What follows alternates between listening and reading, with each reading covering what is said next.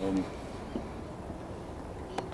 then what we're going to do is about 10 centimetres up, just cut halfway through, or roughly halfway through the pipe. So,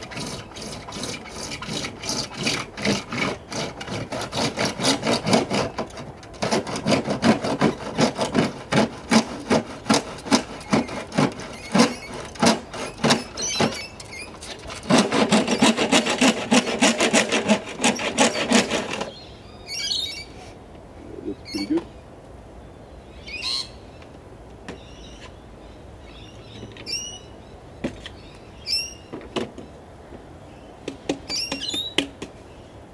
Okay, so what I've done there, just cut part of the way through, and I'm going to try now using these tin cutters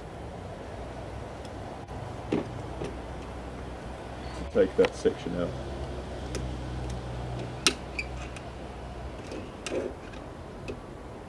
So it's pretty easy stuff. Most people with no carpentry skills would be able to do this, I think, which is sort of the aim of the design.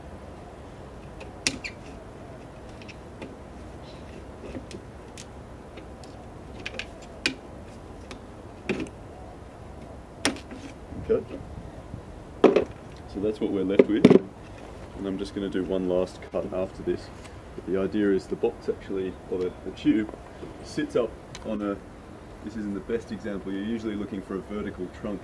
It'll sit like that, so vertically, and there's going to be an entrance hole under here and also under there. So often bats will use a hollow that's sort of on a hanging limb of a tree, so they like entrances that face down. Not many other animals will use that, so it means the bats have got the hollow to themselves.